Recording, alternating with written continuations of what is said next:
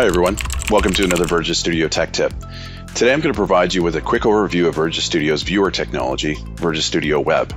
To begin, we're going to look at a sample application and highlight a few features of the technology. Afterwards, we'll jump into the designer interface to see how it was built. Okay, so let's have a look at the sample application. First, these applications can be designed in any way to fit the needs of your users. So both the design and any components you would like to add to the application is in your full control. So in this example, on the left, we have a panel with tabs that you can add content to, such as a home tab, where you could include a logo or maybe a description of the app or even some instructions on how to use the app. One of the great features of VertiGIS Studio Web is the ability to create multiple layouts in a single application.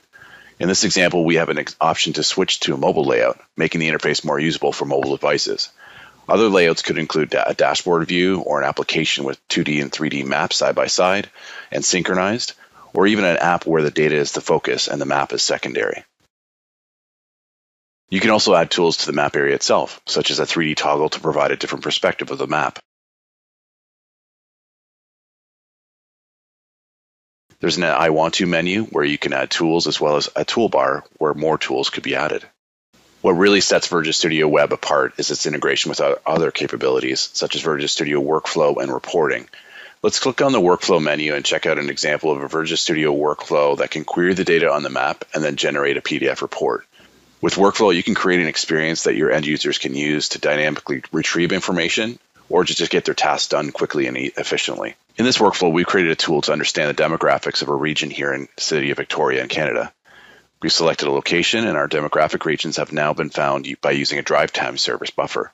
Okay, so now we have our results. I can choose a single region or choose all three, and our charts will update. Finally, let's create a report in VertiGIS Studio Reporting to save this information to a PDF. In our report, we have a feature map along with a chart, as well as the demographic information for each region. Let's hop over to VertiGIS Studio Web Designer to have a quick look at how this application was put together. I'll navigate to apps.vertigisstudio.com, choose VertiGIS Studio Web, and sign in with my ArcGIS Online identity. I can also connect VertiGIS Studio with ArcGIS Enterprise as well. In the designer, since the application is stored as an item in my ArcGIS Online environment, I can find the application quickly and easily by simply performing a search for the apps that I own or that have been shared with me. Let's take a quick tour of some of the key features in the designer interface.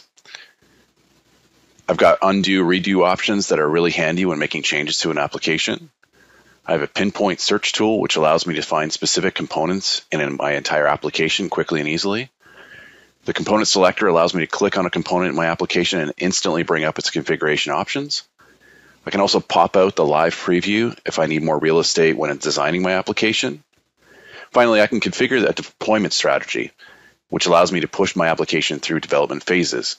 This means I can work in the development version of the app without worry and push it to production when I'm ready. At the top here is where the layouts are configured. As previously mentioned, I have a mobile layout in this application, and I can even choose the device type to see the different dimensions on different devices. On the right-hand side, I have my component list. This is where all the components in my applications are configured. It's also drag and drop. So for example, if I wanted a search component within the map area, I would simply drag and drop the component into the map component, and it will appear in the map area of the application. If I want to delete it, I simply drag it to the bottom and remove it. Speaking of the map component, this is where you specify the web map and web scene of your application. All web map configurations will be referenced inside VertiGIS Studio Web, including symbolization and pop-up settings, so there's no need to configure the map twice. Each layer in the web map has several options. For example, whether you can identify, search, or query on that layer. Finally, let's find out where that workflow that I ran earlier is found in my application. In my component list, I can see my toolbar with the tab called Workflow. Here is where I've added the workflow, and if I want to make any changes to it, I can open VertiGIS Studio Workflow Designer right from this interface and make the required adjustments. If you're interested in learning more about VertiGIS Studio Workflow and the rest of the VertiGIS Studio suite, please visit vertigisstudio.com. Thanks, everybody.